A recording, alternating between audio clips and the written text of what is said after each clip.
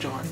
Jenny Goodison is the administrative officer at the CBS Higher Degree by Research area, and basically she looks after our HDR students.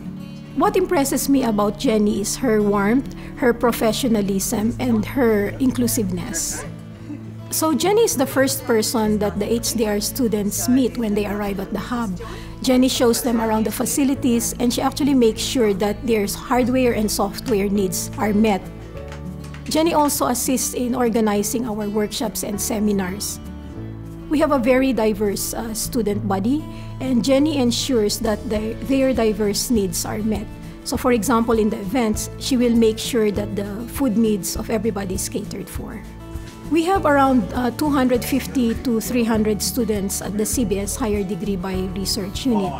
Doing a PhD can be very stressful for students. They have to meet a lot of deadlines, they're under pressure, and on top of this, they also sometimes feel homesick.